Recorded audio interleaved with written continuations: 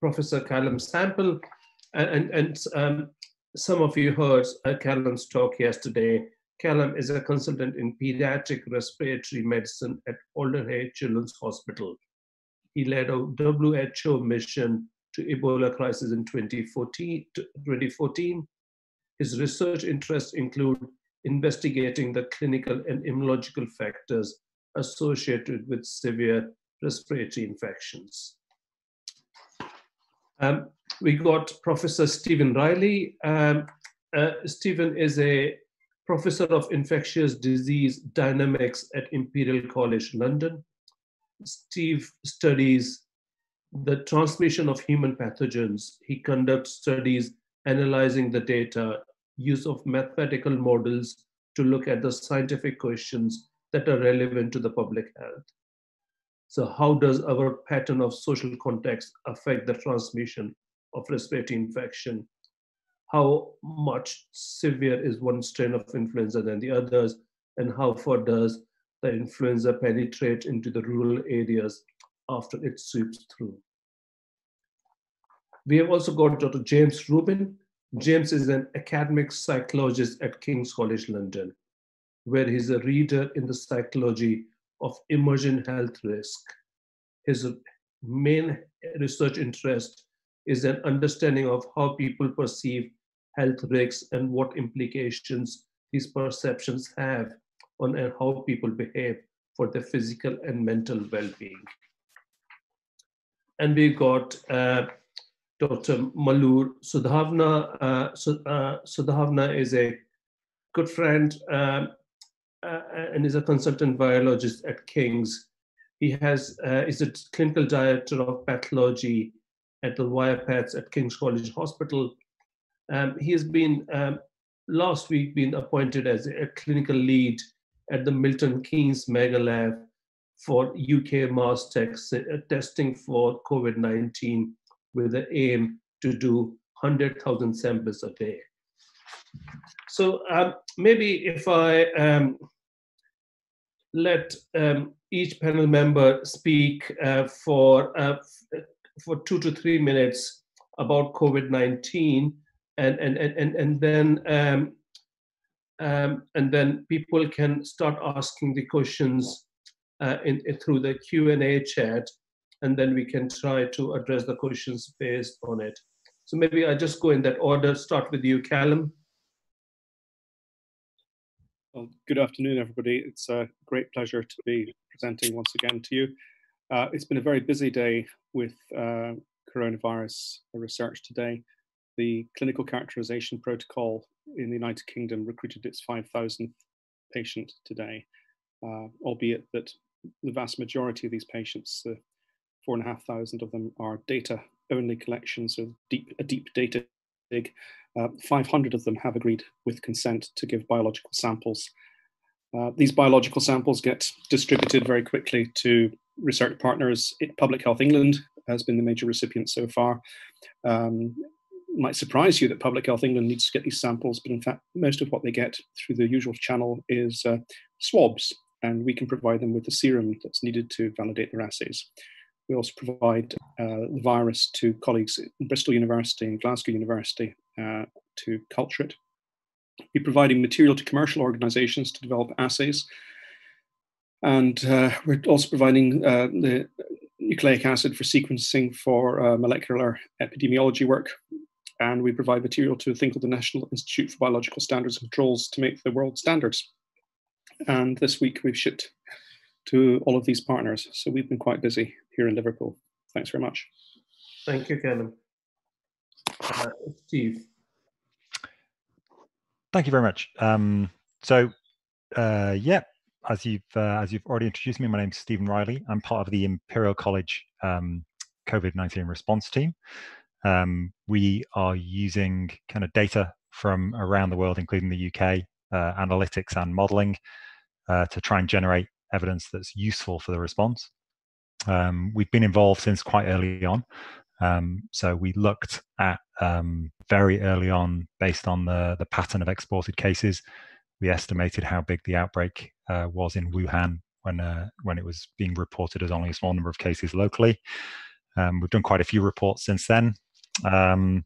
In particular, we've looked at the severity of infection, so estimating what the case fatality rate and in fact the infection fatality rate as a function of age. That's been part of the kind of important work we've looked at.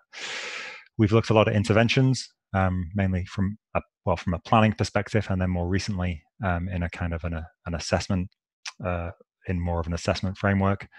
And I think in terms of the dynamics and the epidemiology, the kind of very interesting aspects of this in children are obviously that it's much less severe in children than it is in older age groups. There is now growing evidence that it's not just severity, but also reduced susceptibility. Children, the evidence is not completely clear on this, but the emerging picture is that children are far less likely to get infected if exposed. And then there's maybe even a little bit of evidence accumulating about infectiousness of children, but that's much less clear. So that's kind of what we've done. And then right now, what we're most interested in, along with everyone else, is trying to assess the impact of the ongoing interventions, especially those in the UK. So that's kind of where we are right now. Thank you. Thank you, Stephen. Dr. James Rubin. Thanks, and hi all. Yeah, so I'm a psychologist. I'm based at King's College London. I'm particularly interested, as you said, in how people understand various toxic nasties, and I've done everything from people's perceptions of Wi-Fi through to anthrax, through to the current pandemic, and how what you believe about infections or about hazardous risks influences your behavior, and how that then has knock-on implications for your exposure and also for your psychological well-being. So in the context of the current pandemic, we're particularly interested in people's adherence to current behavioural recommendations. My team and I, we've done 3 systematic reviews so far looking at what influences adherence to quarantine, and we've looked at previous studies from SARS, Ebola, swine flu and MERS, looking at rates of adherence to quarantine, and also what can we do to improve uptake of those measures. We've looked at the psychological impact of quarantine. So if you lock people away for 2 weeks, does that have implications for people's mental health? And the conclusion seems to be quite clear that it does, although quantifying that is slightly harder. And the studies we've looked at, importantly, only go up for about 2 weeks of quarantine. So the implications of the current measures that last for much longer than that are interesting. And we've also done stuff looking at school closures. So in particular, what happens to children when you close a school? Where do they go? Do they continue to mingle with each other? And again, what can we do to help parents to stop those interactions from happening? So that's the stuff we've done looking at previous incidents. At the moment, we're very interested on population surveys and trying to understand at a population level what members of the public are doing, whether they're adhering to advice, and what we can do to bolster adherence and to maintain it over the long term.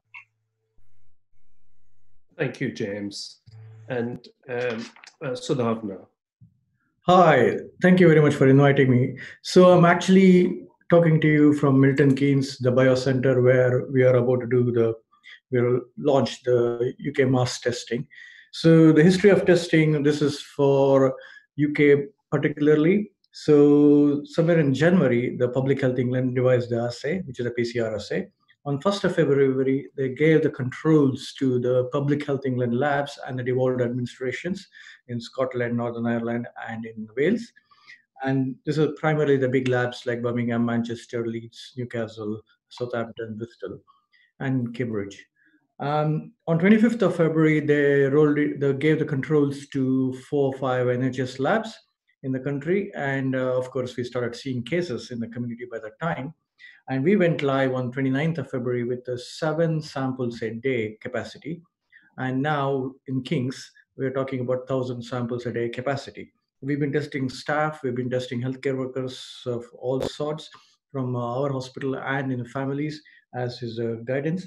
And now I am entrenched in a mass testing facility in UK Biocenter, where the project started on Wednesday, and today is Thursday. Last Wednesday it started. So the construction began, the construction finished yesterday, and the capacity here today is 1,000. By Saturday, Sunday will be around 3,000. So these are all figures that are government, the capacity that we have, and it'll, I mean, we cannot predict beyond 3 or 4 days how much more we're going to expand. The expansion is going to be 100,000 per day, which will cover every healthcare worker in UK. And the same thing will be replicated in Manchester and in Glasgow.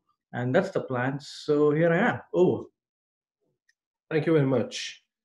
So maybe I start with Callum. Callum, just imagine you're on call for pediatric respiratory.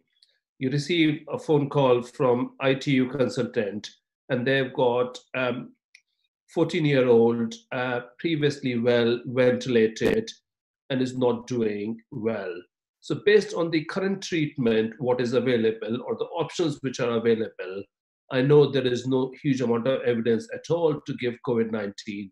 Would you recommend any additional treatment or any medication which they should not be giving?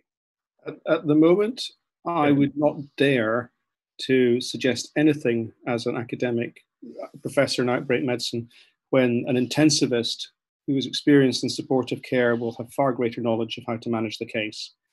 The reality is that academia has not provided any answers to these questions in this outbreak, and it's our great responsibility to investigate the potential therapies using well-conducted controlled trials. The only information that I've seen so far is that placing people prone appears to be very good, and that early mechanical ventilation is probably superior to non-invasive ventilation and high-flow oxygenation. But I have the highest regard for my colleagues in intensive care. I would probably be the last person that they would phone wanting advice on how to manage their patients. Thank you very much, Callum. Maybe I ask Steve, so how did this start and how far do you feel we have come? So we know that it started in the city of Wuhan around the beginning of December. It seems like most likely it was associated with the seafood market. It's called a seafood market, but it sells lots of different food types. Although the exact case data from the very beginning is probably not that clear. I think we can summarize how far we've come kind of by working our way outwards from Wuhan. So we've seen one of the most astounding public health responses to anything ever, regardless of any value judgment of how different cultures would handle this thing. The net effect of the Chinese public health response to the initial outbreak in Wuhan was absolutely incredible. But unfortunately, the virus has seeded pretty much all over the world since then. And so as we work outwards from there, we've seen some countries go into very, very fast lockdown situations, like Singapore to some degree, Hong Kong to some degree, South Korea, and achieve very low levels of incidence with a combination of lockdown and more sophisticated interventions. And then we've seen many other countries have varying degrees of stringency in their interventions, from Italy and Spain, the UK, and now looking at the US. And then the final piece of the overall picture is looking to middle income and lower income countries, which have been seeded slightly more slowly because of their lower connectivity, and they're facing a whole set of slightly different challenges. So that's a very quick cartoon of how we started and where we are. Thank you. James, school closures. There was a lot of debate about the school closures, and what are the implications of how long can you close the school for? Because then there are some public health advantage of closing the school, reducing infection, but then you start running into the other problems when you close down the school. And the second was, how long can you lock down the people for? Because at some time, people will get fed up and they will start rebelling. So, and we have seen this recently in Italy in some of the press reports. So how long can you lock it down for?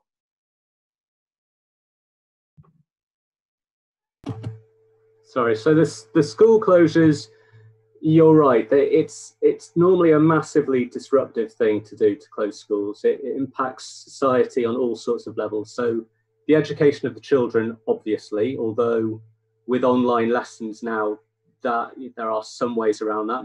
My children are currently struggling downstairs with their online lessons. So if you hear shouting in the background, that's their maths lesson going on. It has impacts on the workforce, obviously. There are ways to try and mitigate that. So in the UK, we have more of a school dismissal, a partial dismissal, rather than a closure, which means that the schools remain open, the premises remain open, and some children are allowed to remain within the premises as a kind of childcare rather than a formal educational setting. So there are ways to tackle it and try to mitigate some of the implications. It's also a slightly different kettle of fish in the current context, because normally you'd worry about the disruption of the school closure because it keeps parents out of the workforce. But there's currently a lot of parents out of the workplace anyway because they're being asked to work from home if it's all possible.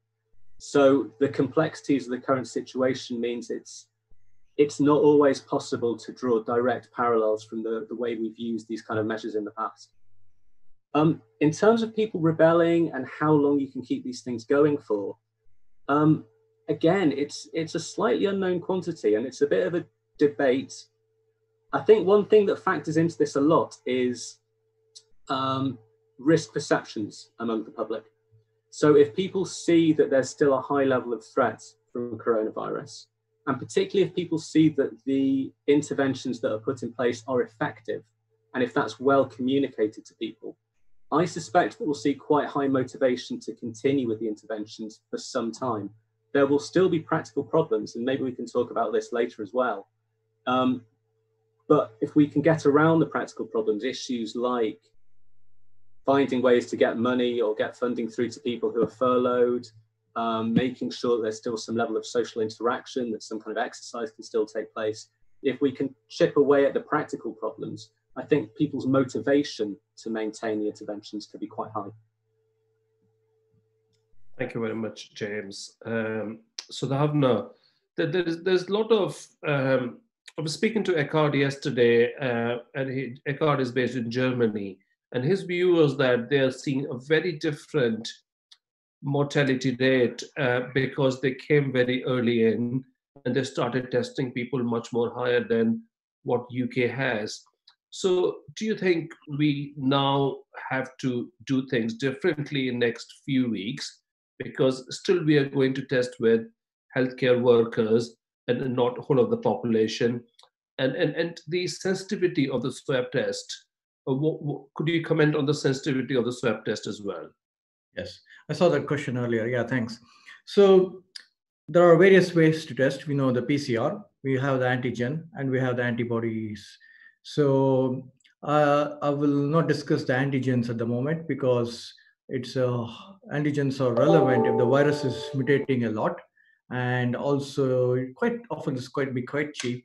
But then there are inherent problems with antigen testing where you'll get false positives, false negatives, and because antigens have to be neutralized. So there are issues with antigen.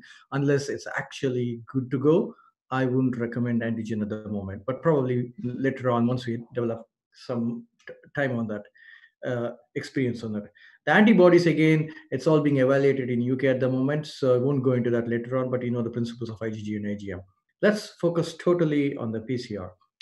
So yes, I think in UK we started, the assays were there. We started a bit late, but I think the acceleration is happening in our own lab. For example, last week, 2 weeks ago, we were testing 200. That was our capacity. Now our capacity is 1,000. Every university department where there are machines, where the PCR machines are there, they're all coming together and they're building up resilience, they're building up the assays. Then you have this mass testing that's happening, and where it's going to start. If we reach this 100,000, we'll be able to cover people. In Germany, from what I gather, They are at 500,000 PCRs a day. So if you look at simple mathematics, the German population is 80 million or something. So in about 2 days, you're going to cover 1 million. But so it'll take at least 160 days to cover. But that is why, because they're testing so much, they're testing the symptomatic.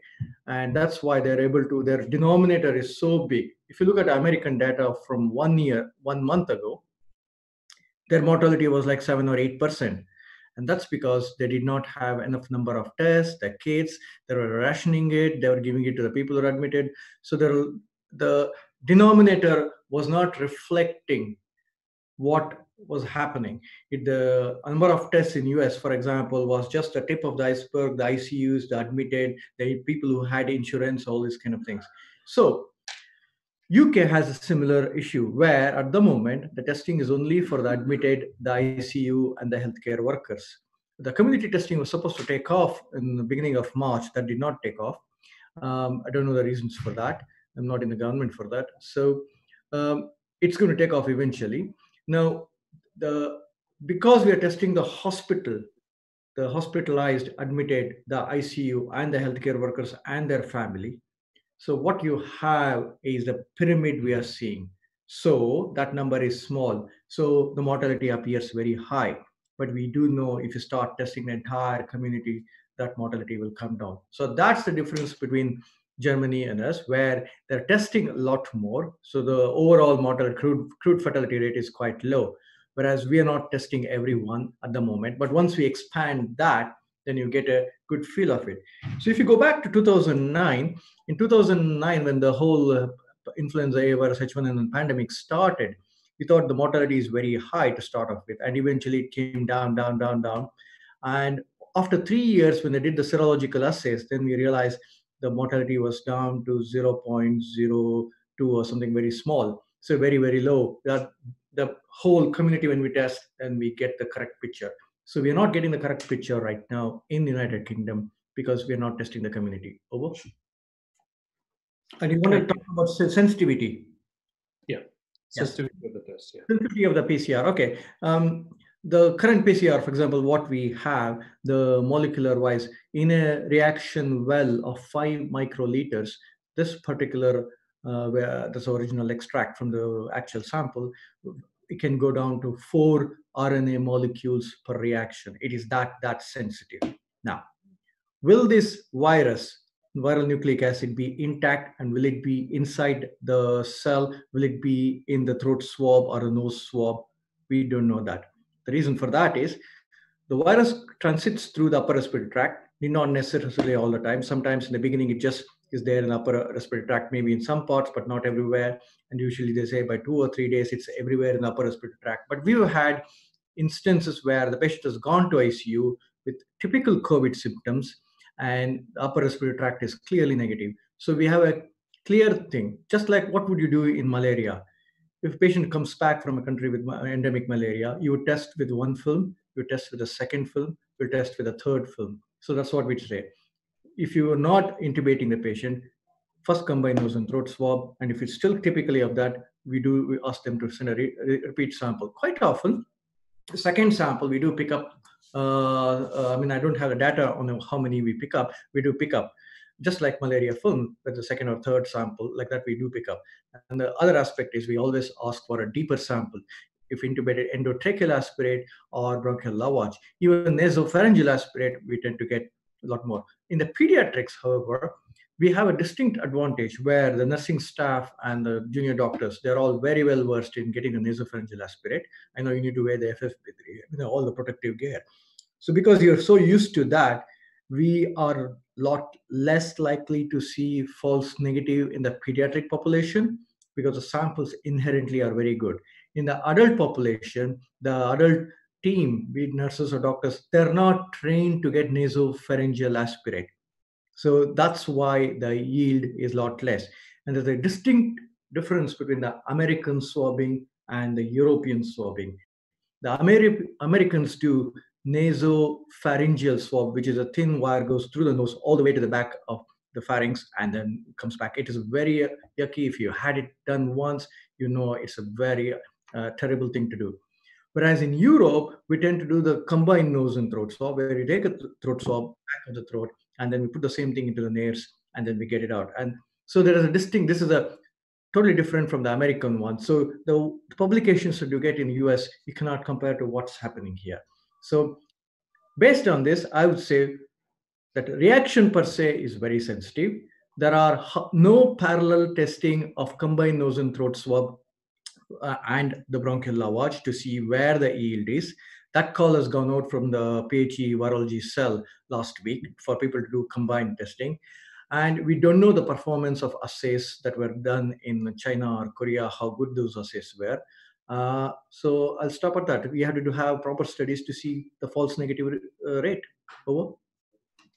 Thank you. Callum, two questions here. Are there different strains of SARS coronavirus 2 virus, and that explains the different presentation? And the second on the same thing, do you think the virus can be eradicated with such a high infectivity rate, incubation period, asymptomatic carrier? Do you think virus is here to stay? So I'm going to be quite pessimistic. First of all, I don't think we've got evidence of viral mutation causing different substrains within SARS coronavirus 2 at the moment.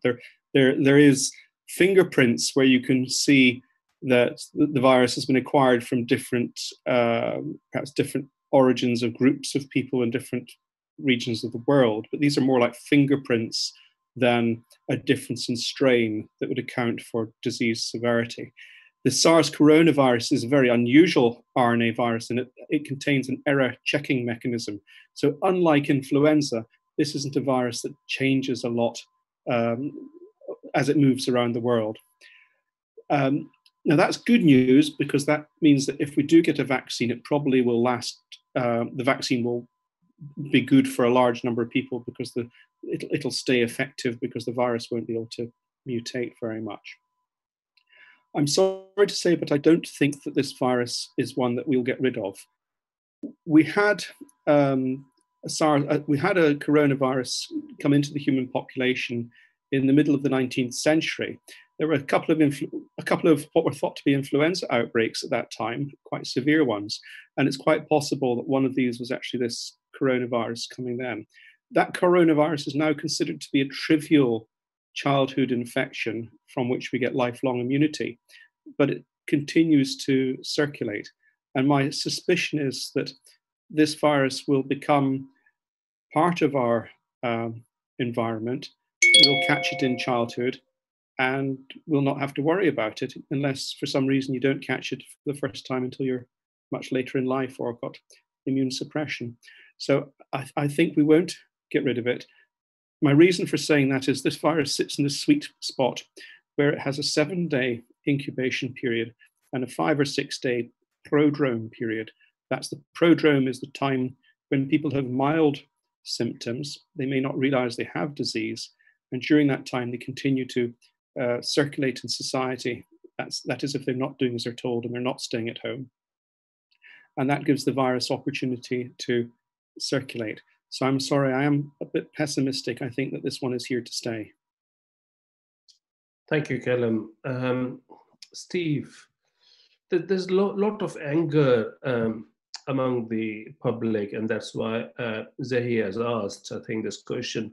Why did the West not willing to learn from the East in terms of some of the strategies that worked in those countries? For example, Singapore, who learned a lot from previous SARS epidemic, and why did the UK government not follow the advice of WHO with intense contact tracing or testing?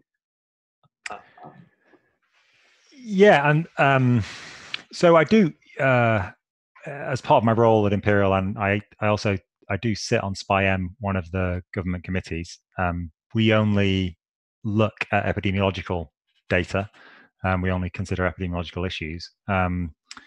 This is a question, and it's that we will consider at length for some time, and it involves many different components. I think I would emphasize a couple of points. that I lived in Hong Kong and actually have a lot of work in China. I have a study site in Guangzhou. The attitude towards the control of infectious diseases in those countries is completely different than it is here. In Hong Kong, when they had the first unlinked case, and the government said, we're going to close schools, we're going to shut down government workers from home, minimum activity, everyone was like, yep, I'm fine with that. Let's do that. Whether governments in Europe should or should not have said that at that very early stage is one question.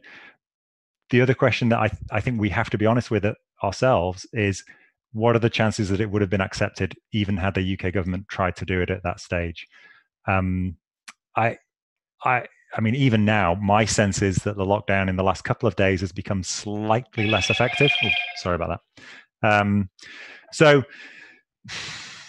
I think I think there are a number of elements to it, and the question will eventually be phrased as, what would have been the earliest day that the UK would have wanted to or been able to do this, and we won't be able to answer that for some time, and I don't know the answer. I will never be Prime Minister. There are very good reasons I will never have to actually make that decision, because I wouldn't consider everything in exactly the right way, and it was very difficult for the people that had to make it.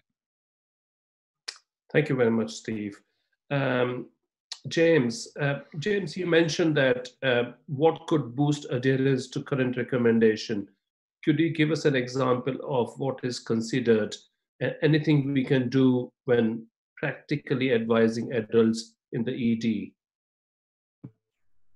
Yeah, so there's a nice psychological model that helps. Now, psychologists, we all have our favorite models and theories. Every psychologist has their own pet theory. There's thousands of them, but this is quite a neat one. It's called protection motivation theory. And it says that if you want to get people to do a specific behavior, you need to think about, first of all, their risk perceptions. So the bad thing that might happen to them, what they think about that. And then secondly, what do they think about the behavior and the factors around the behavior. And when you think about the risk perception angle of it, you're normally thinking about, do they think the bad thing is likely to happen to them? So the likelihood. And if it does happen to them, will it be severe? And those two things together are risk perception, and they affect how motivated you are to do something. In the case of coronavirus, those two elements are already quite high. And among the population, we're already seeing quite high levels of motivation to engage in the various behaviors that are being recommended. So actually, I think adherence is actually quite high at the moment. And the various things we might have seen, I think there might be other explanations for why, for example, car driving went up the other day that we can get into. But I think motivation is probably there. And what you might need to focus on instead to look at adherence is the more practical side of things around the behavior that you're recommending. So for example, if the behavior is stay in your home and try not to leave your house as much as possible, well, the practical implications on that are things like, but I need to go to work for money. And if I don't have money, I can't stay in my home. Or it's boring to be in the house. Or social contact, I'm getting lonely and I'm not seeing anyone. And once you start to list out the various practical issues that are preventing people from adhering to the behavior, you can start thinking of ways that you can tackle those. So for example, if employees are furloughed, it's all very well and good saying that money will arrive in June, but that still leaves you a long time from now until June before you get paid. So there might be something around how can we provide resources to fill that gap. If it's social contact that's the issue, are there ways to provide support remotely to people by contacting local charities or local support groups that can get in touch? If it's boredom, maybe there are things that we can do about providing advice on a hobby or online education, or providing access to Netflix or something like that. As soon as you start working out what the barriers are to engaging in the behaviors, then you can start thinking of practical solutions. And I think that's the key issue with adherence at the moment. It's less the motivation to do it, and it's more the practical barriers that are stopping people from doing what they think they should. Thank you, James. Thank you. Sudhavna, Can I answer one question on why in the East they did it so well, especially the South Koreans? Yeah. It has already been discussed. The South Koreans and the Taiwanese and the Hong Kong and Singapore, they had the MERS outbreak and the SARS outbreaks. They're all geared towards it. When the Wuhan epidemic took off, the South Korean corresponding FDA, they called in the manufacturers and gave them the sequence, which is published on WHO on the 12th of January anyway. And they said, you have 1 week to validate, develop a test, 1 week. And they developed it. They had all the generic reagents produced locally in South Korea before the rest of the world anyway. And so they 1 week after that, they had a capacity of 10,000 per day. So that's South Korean example. Similar things happened in Singapore and other places. Now, what happened in UK is very strange thing. We had the assay in January. We had the reagents. Everything was fine. We were preparing. Then the Trump announced that all these big companies should shift their assays to them. So overnight, the big machines, the automated machines, which were supposed to where we were planning on testing here in a big way. We all had these machines for example, HIV viral load, hepatitis C viral load. All these machines, the reagents for the coronaviruses, COVID-19, were taken to US overnight. And that was basically the existence of the companies. If they didn't, sorry, I don't know how politically right we should be, but that's what happened. So the companies were forced to take the reagents en masse in plane to US. So overnight, suddenly, we didn't have reagents for these machines that we were all ready for, and the Germans started testing in a big way. So the German assays didn't come through. The Spanish suffered because the Italians made sure their kits are there in Italy and not exported. The French had a problem, so they didn't export their stuff anywhere. So suddenly, this whole concept of globalization, of where things can move freely, and they didn't have planes except for the cargo planes. So we had a issue of globalization where if you're not self-reliant, these reagents are not available for you, for your nation. And that's one of the things that we are doing. So the reagents that we're getting, most of them are local and in UK, and we will get there. There is positive spirit in the way we are doing things. The exponential increase in the way UK is doing now, come a week from now or 2 weeks from now, we will be there getting the tests ready. I mean, we're already there in many of the hospitals now. It's going up more and more now. Over. Thank you.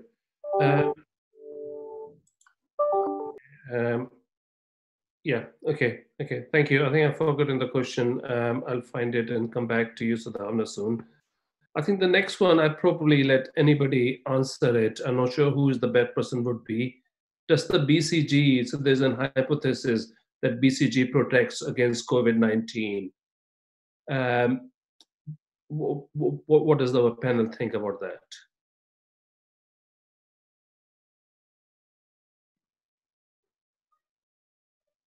Sorry, Ato, say again, please, over.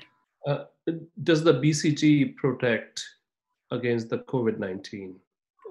I'm happy to say that I think that I can't see any biological reason why a BCG would give any protection whatsoever to this disease. Thank you. I'm sorry. I was a clinical virologist before I went and did medical school, so I'm afraid I would be happy to ask others on the panel for their views as well. Over. I have no knowledge at all of, so I wouldn't comment. I have no knowledge that it offers any protection. I saw Dr. Sudhavana offering to comment. No, I heard some papers being published. I need to see it because it's like this. I'm sure you guys probably would have talked about chloroquine, for example, same way. Unless there are correlations where if someone makes a comment by multiple researchers, multiple trials, I don't think we should believe anything that's coming our way. There are people who say something for the 15 minutes of fame, and I don't believe that. So everybody has become an expert on COVID now. My wife, who's a surgeon, now tells me more facts on this than I can, and that's the world we are living in. So there was something on. ibuprofen, and suddenly that became a big thing. Chloroquine, yes, Harrison's textbook of medicine says chloroquine is good, but the article that came from France is flawed. You need to go into that particular article to see how good it is. And the Chinese in South China Morning Post said chloroquine works. We have so much of success. I'm yet to see the actual data of the randomized controlled trial between the positive effect of chloroquine and the negative effect of chloroquine, or whatever side effects. I'm sure as part of recovery, whatever trials that we have, we will get there. But there are a lot of ifs and buts. So I'll stop in that speculative mode. Thank you. Thank you, Sudhavna. Another social media commonly message seen is, and like anybody from the panel answered that, how confident is the panel that the virus has crossed the species and was not invented in the lab? I'm very confident that it was not invented in the lab. That's very helpful. Thank you, Steve. This would be the most ridiculous biological warfare agent ever invented. Any mad professor that wanted to invent this would first of all have invented a vaccine first, or would have invented a drug first. I've also heard that it was engineered by one of the popular manufacturers of a phenolic-based antiseptic, because on the bottle it says that it can be treated for used against coronavirus, and that this was put out years before coronavirus came on the market. But it's absolute nonsense. There's numerous coronaviruses, and just because it says so on an antiseptic bottle doesn't mean that there's a conspiracy. I think piffle.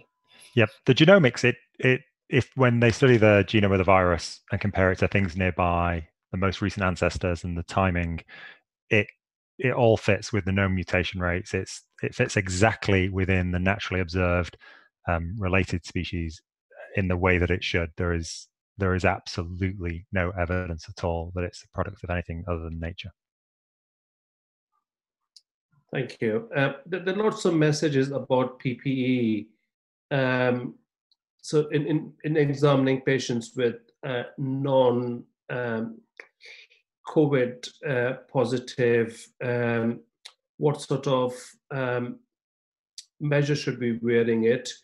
And the second is, after a long shift in ED, with or without PPE, what measures should be taken to possibly reduce the spreading of COVID to our family members?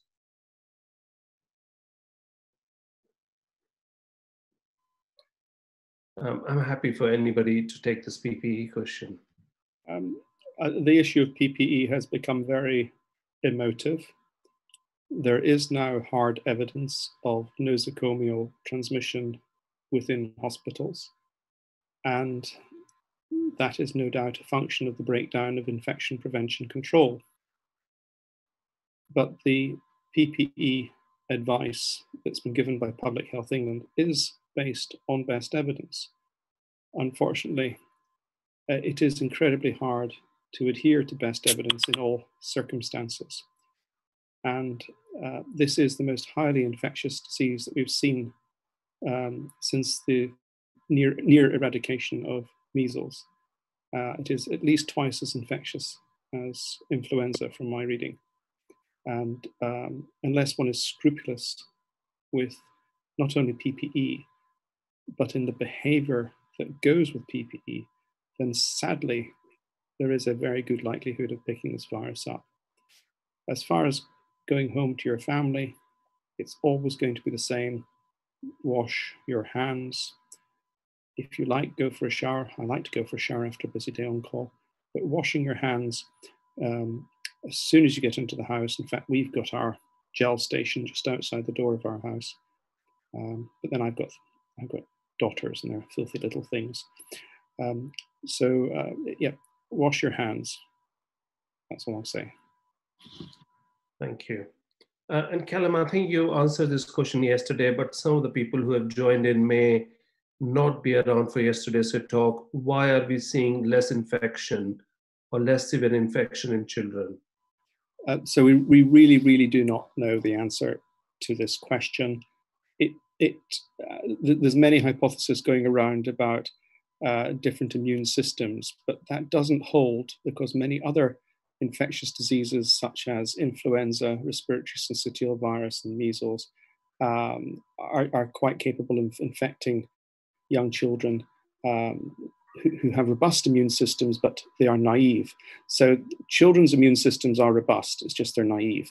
I cannot believe that this is something to do with maternal exposure or to other coronaviruses. It just doesn't make sense. I suspect the more plausible explanation will be to do with receptor expression in the lower airways, where the lower airways are not fully developed. We know that giving losartan and lisinopril to animal models in the pregnant state results in lung hypoplasia. And there's good evidence that the ACE2 receptor is highly regulated in lung development.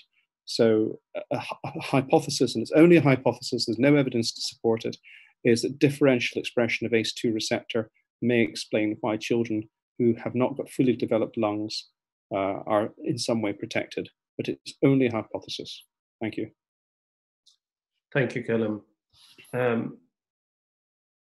So Havna, with regards to the diagnostic, besides PCR, the isothermal nucleic acid amplification test has been rendered in some places as cost-effective and quicker analysis. The commercial companies, do you have any opinion on that? Yeah, plenty of opinions. The PCR, the polymerase, stack polymerase, originally was patented by Roche. So that was in the 1980s. So until about 2005-6, every PCR reaction we did, we had to pay royalty in UK to Roche for about £2.50. So obviously, this made a lot of people unhappy. So in the 1990s, during the HIV field, they developed the isothermal reactions like NASBA, which became TMA, and STA, and LUPAMP. So these are all variants where it's there's no variation in temperature. So they're all isothermal, yes, technically, but they also pick up the viral nucleic acid. So we like to put them all together in a group called nucleic acid amplification rather than PCR. I know PCR is the most popular of the lot. Nucleic acid amplification. That's the technique wise. It's nothing special. It's just picking up a nucleic acid using another assay. So personally and also professionally, we don't care what kind of technique, as long as the nucleic acid is picked up and it works, the panel works, the sensitivity is good, and it works in the field, and it can be automated. And that's what matters. So, for example, in the HIV field, there are so many fields, same with the chlamydia, trachomatis, and Neisseria gonorrhea. So there's nothing special about isothermal amplification. They're all commercial. Yes, let it perform as well as the current assays, the PCR assays that the WHO has recommended, or CDC have, or the ECDC, or in UK, and then we'll talk about it. And then that's the way forward. Over. Brilliant. Thank you. Callum, Fiona is asking a question, and I think we have seen a child with this problem, so I might just go to this. Do you think that the obesity will turn out to have a role in a previously fit and healthy severe cases from the data which you have seen so far?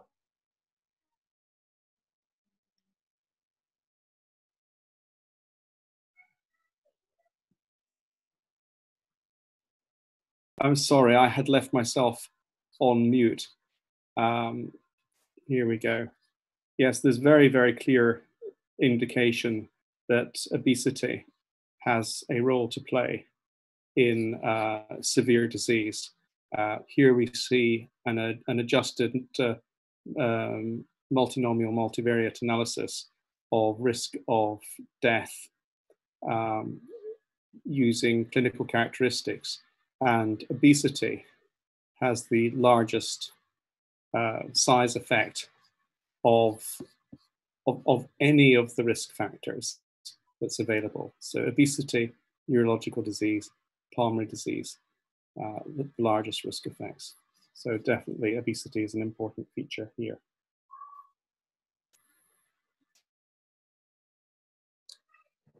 Thank you, Callum. And I'm not sure where Suzanne is a very practical question is there, but okay, I'll leave it for the panel and you can pick up who's the best person to answer this question is, does anyone anticipate difficulties with the PICU bed capacity that would prevent children with comorbidities, either cerebral palsy, neuromuscular problems, being admitted with COVID and non-COVID related issues?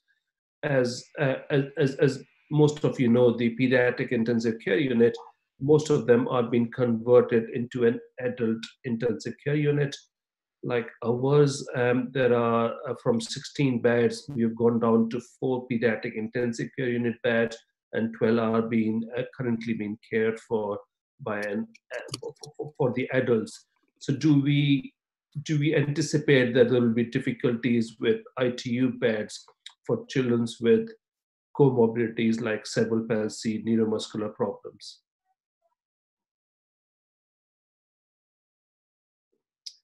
Anyone?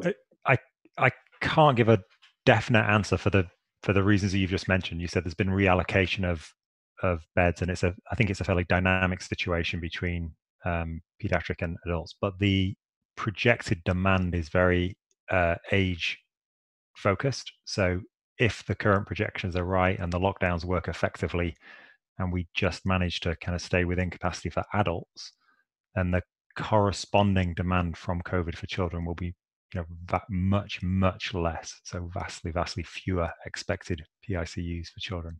But I can't give a definite answer. Thank you. Another one, Steve. When do you think we'll return to normalcy? We might want to come back to Callum because I think he raised his hand on my view, so maybe ping back to him for the PICU capacity.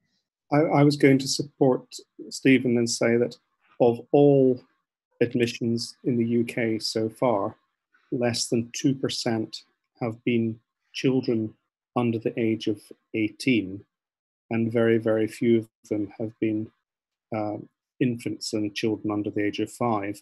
Those that have appear to have multiple comorbidities, and it's hard to tell whether they were truly acute respiratory distress from COVID or whether it was actually their underlying multimorbidities. So I think the silver lining, if there is one to this outbreak, is that we are not seeing very many sick kids and that they're not coming to intensive care units. That said, there will always be isolated tragedies, and every child is a tragedy. And then the question of return to normalcy, that's very uncertain. If we do a very good job with the current interventions and we achieve reductions in transmission that we're not going to be as good as China, but if we get close, then we could hope to see similar rates of decline in cases.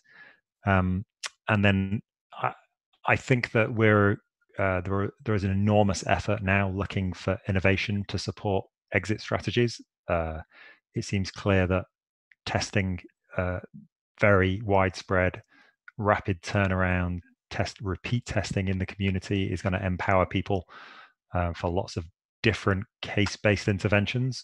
So, quarantine, isolation, things like that. And then I did hear a colleague from Oxford, Christoph Fraser, was on Radio 4 this morning talking about one possible option that might help, which would be a mobile phone-based instant contact tracing app.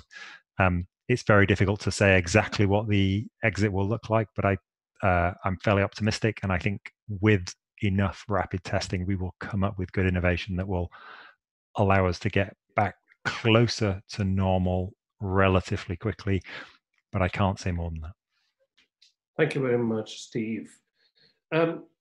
James, could I just quickly comment on the normalcy issue? Yeah. I think it's also useful to think about what we mean by normal. This is going to have ripple effects for quite a long time, so we need to also think about mental health impacts of what we're going through at the moment, obviously educational impacts for our children, the economic impacts of this are massive, and there'll be broader social impacts as well. So I think even once rates of infection are under control, we mustn't assume that is then automatically normal. And I'd also just flag that there may also be some glimmer of positive in some of this that we shouldn't also lose track of. How do we maintain rates of good hand washing into the long term? Because that's a good thing. How do we stick with Zoom conferences rather than all of us jetting around the world to meet up with each other? There are other things that may come out of this. Now, at some point, someone needs to start thinking long term about some of these issues. Thank you. James, again, on similar 2 points. So I've got a 6-year-old, and I used to say to him there's a limit of 45 minutes on the screen time. And now to do the school work, he is on an iPad for a huge amount of time with it. So the impact of a huge amount of social media, watching news and screen time for all of us. And what do you think this will have a long-term impact, both positive and negative, in how we practice medicine future? Like all of a sudden, I'm realizing the patients who are coming to clinic, they don't need to come to clinic anymore. I could do some appointments over the phone. I can do some appointments via video very well. And then that saves time and efficiency, both for the patients and the family, and both for me. So yeah. Yeah, I think you're right. I think this has disrupted an awful lot of the normal way that we do things. And a lot of those disruptions are negative, and we definitely, definitely need to find ways to mitigate the harmful impacts, but not all of them. And some of them are allowing people to see alternative ways of normal practice that might have beneficial effects. So for example, seeing patients with telemedicine techniques, like you mentioned. There are other things throughout society, the video conferencing and the reduction in travel and increase in working from home may have longer term effects as well. So there are changes. This will definitely result in changes to the way society operates in the future. Just in terms of the screen time for kids, I have a 14-year-old and a 12-year-old, and getting them off their phones anyway is an impossibility. So I think their screen time is now at least being productive rather than just chatting on their mobile phones to their friends. You've also got to balance the risks. So yes, normally we'd say try to reduce screen time, keep it under control. But if the alternative is just a massive family argument that goes on all day, then screen time is a good thing. Thank you. Given the alcohol gels are traditionally antibacterial, has it definitely been validated that it has adequate protection against COVID-19 spread by extension of other viruses, especially as one cannot guarantee to wash hands every time potentially contaminated? I'll defer to Dr. Siddhavana. No, I wanted to answer the previous question on when will normalcy be. So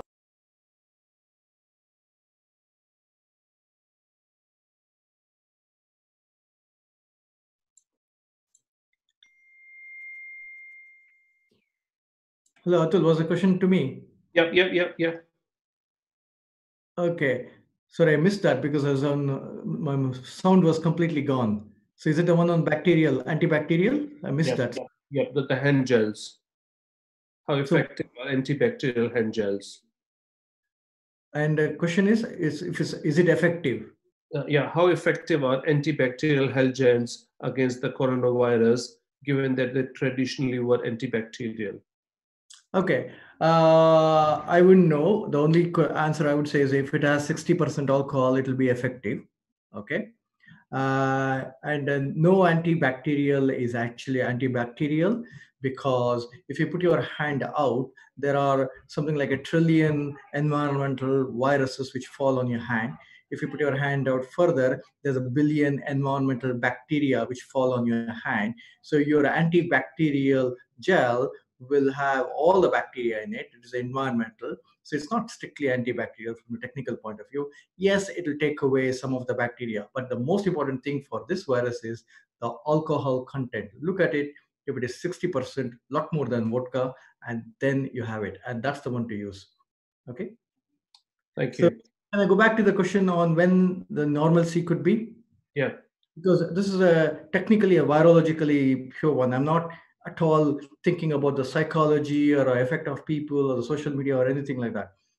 If there's an Ebola virus outbreak, let's say in Sierra Leone or any of these places or middle of Congo, we say the outbreak is over when 2 incubation periods, that is 21 days into 42 days, where we have no more cases. Right now, let's say in UK, we have an outbreak. Yeah, I know it's pandemic. The virus we know moves from pockets to pockets to pockets. Yeah. So we have an outbreak. So technically speaking, the outbreak will be over when for 2 incubation periods, that is 14 plus 14, 28 days, we do not have any more cases. And then we can call it it's over. Then we start with the cycle because we'll get an importation from some other pocket where people would have traveled. So we have to be vigilant. We need to identify these people. We got to contact trace and so prevent that pocket of one person bringing it in expanding. So the new normalcy is we need to first get the outbreak over. The second normalcy is we need to be vigilant about this virus in the same way we're vigilant about be it Lassa virus or Ebola virus or Marburg virus or Crimean Congo hemorrhagic fever virus. And that's the only way we can control it and normalcy will come back. Over. Thank you. Thank you. I think all of us has read 2 cases reported of reinfection, but how common is it? So my colleague had COVID-19 last week. He's back at work this week. And for him, what is the risk of getting another infection again? I don't think you can give an absolutely definite answer, but there's been a lot of debate about these data online and possible explanations for people going from PCR negative to PCR positive again. And my reading of it and kind of observing various virologists around the world is that given the most likely explanation is that shedding did persist in these people but was missed. So they were actually, or that it could be cyclical, so they had low shedding and then went back to high shedding, but it's essentially these apparent reinfections are more likely to be one continuous infection. And the main rationale for that is just all of our knowledge about how we clear viruses without going into any details of that we don't know about the precise immunological response. Whatever that response is that drives down your viral load to such an extent you can get rid of it would have to disappear very quickly to allow the environment for you to be reinfected. So it's difficult to be absolutely certain, but that's my understanding of the current consensus on interpreting those data. I would agree with that entirely. What we're taught in textbooks about the classic rise of IgM and then IgA and the viral load going down and disappearing is a gross simplification. You have to remember there's a great degree of human variability, and some people's early IgG response will not be as robust as others. So viral loads will come down, and in our research, we're showing people are swab negative by the traditional clinical methods, but when we put them into sequencing, we might find, say, 5 or 6 out of 30 amplicons will still be positive. And then you have to think, have they really cleared the virus or haven't they cleared the virus? Most of these people go on to be completely well. And so I think you have to think this is you're looking at the tail end or the extremes of human variability. In the great scheme of things, it's not that important once the rest of the population has been exposed to the virus. But in the early days, we will see some people that appear to have we call it recrudescence, is the fancy word to make ourselves sound clever, but it's really just the virus coming back up again. Thank you, Callum. Vaccine, given that we are still struggling with HIV vaccine after so many decades and investment with it, how long do we think the vaccine would be available? Is it 2020 or are we looking at 2021?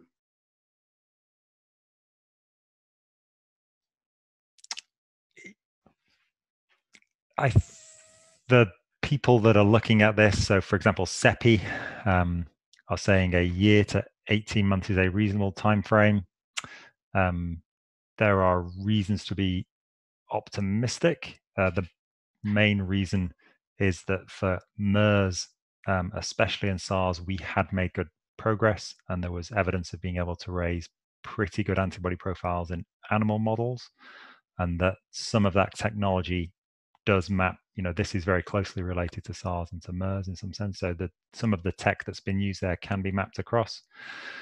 But we've never actually had an effective human vaccination against the coronavirus. My personal view is that we have never needed a vaccine or been as incentivized to get a vaccine as we are for this one. So the sheer number of different options that we will evaluate in the next year will be higher than it's ever been before. So my subjective view is I'm optimistic, but I'm not sure whether anyone actually knows this or not. Thank you, Steve. I'm sure I don't know the answer to this question, but the paradox will be, or the difficult decision is this going to be a disease which we should deliberately not vaccinate our children against? Because potentially this could be a disease where childhood exposure to the live virus may give you a protective lifelong immunity, whereas exposure to it in your mid-20s onwards, in particular mid-50s onwards, like me, could actually be lethal. So it might be much better to catch it in childhood and have lifelong immunity than be vaccinated and have only 5 years immunity. Okay. So that's going to be the really interesting question for future researchers. Very interesting indeed. The hot weather, we always traditionally seen the influenza rates going down when the summer starts, sunlight starts coming in. So do we think COVID-19 infection rate will reduce as the hot weather and the high temperature, sunlight, vitamin D starts coming in? There is a little bit of anecdotal evidence that in warmer climates, it's not spreading quite as quickly. This is confounded quite a bit by reporting, but countries like the Philippines and Indonesia have had slower takeoff than we might have expected given their connectivity to China. And some people think that possibly Singapore are achieving higher levels of control with less interventions, partly because it could have a slightly lower transmissibility, but I don't think it will be enough of a change to kind of, it will make controlling it, it might make controlling it a little bit easier, but I don't think the climate effects in and of themselves will be sufficient to really drop the transmissibility down. There's more work is needed on this and is certainly possible with good data across different latitudes. Thank you. I think for James, how long can the motivation be sustained with minimal practical support, mainly financial crisis, self-employed may start working soon to provide support to the families? So again, I'd differentiate between motivation and your ability to actually engage in the behavior. So I think people are likely to be motivated to stay at home, but if they can't stay at home because they don't have enough money to buy food or pay the electricity bills or pay the heating, then they can't do it. And I don't think there's an easy answer to that. I think if no money is available to support people to engage in those behaviors, it will become very difficult for people to adhere to them, even though the motivation will be there. Thank you. Callum, you mentioned yesterday about co-bacterial infection with coronavirus. If it is, what is the best antibiotics to cover, and does this change with the age of comorbidities?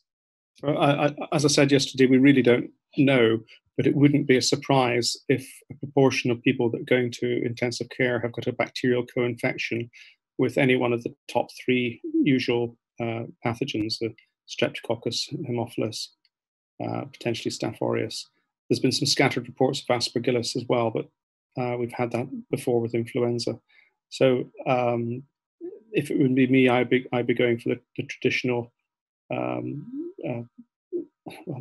intensive care type combination antibiotics. I think it's got to be up to local intelligence and local knowledge of the resistance profiles in these communities. But it wouldn't be a big surprise to find that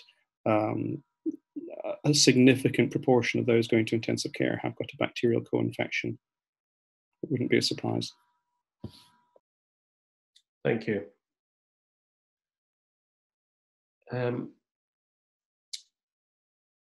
Self-isolation. I think UK public health advised for 7 days, but the WHO advises for 14 days. Why is the difference?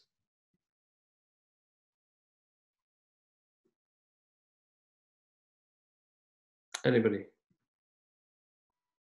Well, it's not quite as simple as that. What the UK government advice is self-isolation after resolution of symptoms is the key issue.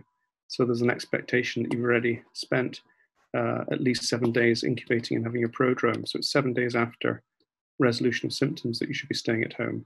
And if you're a member of a household that's been in contact with that person, it is 14 days for isolation. So I think it's just that we're giving a slightly more sophisticated interpretation of this. I don't think there's a huge contradiction, but happy to listen to others' views. Over.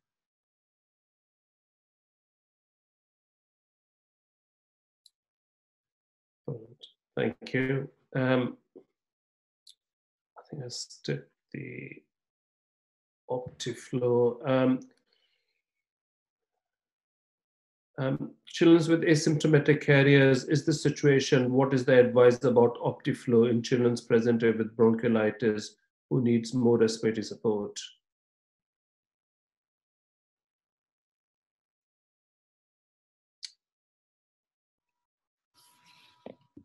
Well, we're lucky that we're not in the bronchiolitis season yet, but no doubt we'll have this paradox in the coming winter.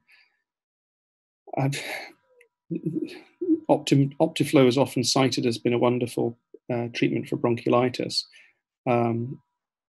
If you look at the data from the PICANET survey in the UK, there's actually very little to support a reduction in the overall numbers of children ventilated, despite the popular use of OptiFlow.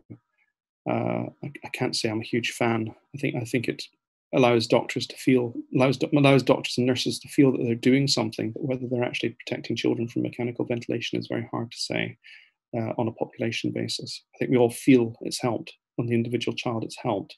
And then on the child that it fails, you think, well, they're going to fail anyway. The infection control risk, though, going forward will be a worry for many. And I think we just have to put into proportion, remember that we're not seeing evidence of severe disease from COVID in the babies. The babies are unlikely to be severely affected, therefore. So if a baby has got bronchiolitis, it is more likely to be RSV than anything else. Hopefully molecular testing will, hopefully one of the benefits of this is that we will move away from the ridiculous process of centralizing our virological testing, which is leaving even some teaching hospitals without a virology laboratory within the building and having to send swabs out and getting the result the next day. So I hope that this will make a greater value for pathology laboratories so that we get quicker testing and a rapid turnaround, and that can actually help us manage these patients. Over. Thank you. I think we covered the nebulization medication yesterday, so I'll skip that.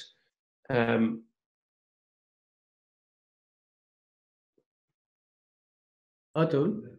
Yeah. Can I say something about serology, which I promised earlier?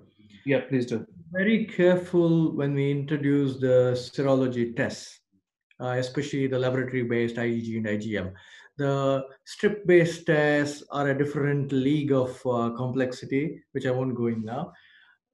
The IgG test, we don't know whether, if it's, let's say it's positive, whether that means it's immunity, whether it's a neutralizing antibody. Like, for example, hepatitis B surface antigen, someone has cleared it, the antibody that you see is a neutralizing one, or someone has been vaccinated, then the antibody that you see is a neutralizing one. Yeah.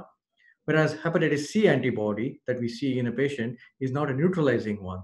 It's just a body's response to it. It does not respond. It does not neutralize. So if the IgG we detect, let's say in the new ELISA, that whatever is going to come, enzyme immunoassays, it does not mean it is neutralizing. We need to see the evidence whether it's neutralizing or not. Then comes the added complexity. Does this IgG pick up the SARS coronavirus 2 generated IgG in the human body, or is it a cross reaction to the common coronaviruses, which are 4 of them: HKU1, OC43, NL63, and 229E? So we don't know the degree of cross reaction. Let's say flaviviruses, you take the dengue virus IgG cross react with the West Nile virus, will cross react with yellow fever virus, which will cross react with tick-borne encephalitis IgG. In the same family, the IgGs actually cross react. So that the tests actually cross react. But so that is the problem we're going to have to interpret the IgGs when we have. Next comes the IgM. Does this mean the IgM, which appears, in some Nature publication, they say the sensitivity is maybe as low as 30% between the days of 3 to 10 from the time of onset. So we don't know how good this IgMs will be. So does IgM mean it's purely for this, or is it going to cross-react with HSV1 or HSV2 or CMV? Remember, the patients are lymphopenic. That means there's a good chance that all other viruses, they may, if someone is in ICU, CMV, EBV, and HSV will reactivate. Then is the other problem. There may be bacterial infection, which can lead to some other IgM. So will this IgM cross-react with all the other things? We know in the laboratory, just because an IgM is there doesn't mean it's diagnostic. It's at best suggestive. So we are going to go into an era when the evidence comes through. You have to get experience on the IgG and IgM according to the community we have, according to the age after the infection, and then the time from the time of infection when the blood samples are taken. So we are a long way from actually getting the serology right. I'm hoping it will be very, very soon. Over. Thank you, Sudhavna. Question for James. How do we keep our workforce motivated when it's more becoming evident in the media that NHS is not providing adequate protection equipment? Well, I think the first step is that the NHS needs to provide adequate protection equipment. I think that's fairly uncontroversial. I think there are other things to consider on top. I mean, that's fairly commonsensical that you need to have the right equipment to do the job. There are other issues at play as well, however.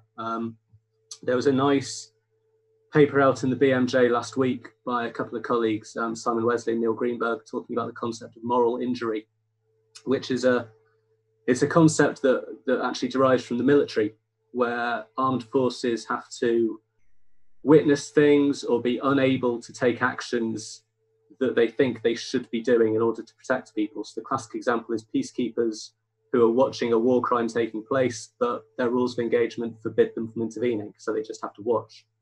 And that can be very distressing. So knowing that your moral code is to do something and you're unable to do that can be very upsetting for people and lead to mental health consequences. And unfortunately, that could be the situation that healthcare staff find themselves in, having to make these difficult decisions around treatments, which often staff wouldn't normally find themselves in the position of having to make. So there are issues around helping staff to deal with those kind of decisions and how to support them through that. And there are lessons to learn from the military. So Simon Wesley and Neil Greenberg are actually, they work in the King's Centre for Military Health Research, and they're drawing lessons from those kind of situations into what the NHS workforce might be experiencing soon. So I think there are a whole gamut of other issues we need to think about on top of just PPE in terms of how to protect the mental health and the resilience of the workforce. And I think it's an important and interesting question in its own right. A lot of it comes down to leadership and support from your line management, as well as peer support for your colleagues and the ability to talk openly about what you've experienced, as well as then proper follow-up from mental health services afterwards. Thank you very much. I think Sudhavna has to leave. So thank you very much, Sudhavna, for joining us. Thank you very much. It's a pleasure to see you all, and thank you for encouraging me to talk with the completely uncensored comments. Thank you very much. Take care. Thank you. Thank you. I'll quickly go back.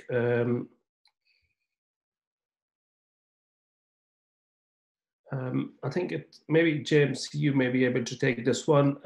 At our trust, if a member of the family has symptoms, then the parent healthcare worker needs to move into a hotel and continue to work. Should we be isolating at home? Am I risking my co-workers? I'm not sure that is one for a psychologist to answer, to be honest. Okay. Sorry, James. Anybody else feel brave, or I think it's outside the remit of the panel, if we say? I'm just trying to find the question. Sorry, can you say it again? Sorry. I can't read it. I'm trying to get the nuance. If at our trust, if a member of the family has symptoms, then the parent healthcare worker needs to move into a hotel and continue to work. Should we be isolating at home instead? Am I risking co-workers? I'm sorry, I'm not picking up the nuance. So I think if somebody is symptomatic at home, the trust is asking them to move them into a hotel and stay in the hotel and continue to go to work. That does seem to be a very big ask of a family. That doesn't seem to be entirely consistent with broader advice and broader intentions. Okay, thank you. I think we'll do 5 minutes more and then we'll close it. There are a lot of cardiac complications like pericarditis, myocarditis has been reported in patients who are unwell from respiratory perspective. Is there evidence of that in young children or in pediatric age group? I'm afraid I've not been able to dig into that level of detail, but it is a matter of research at the moment. We are collecting that data, and it is in our case report forms. But it's certainly in the pediatric population, it's not going to be a big feature because our numbers are so small. I think we're almost done 1.5 hours of the panel, and I think I would probably close. I'll probably let the panel, has anybody, Callum, Steve, or James, do you have to say anything as a closing remarks?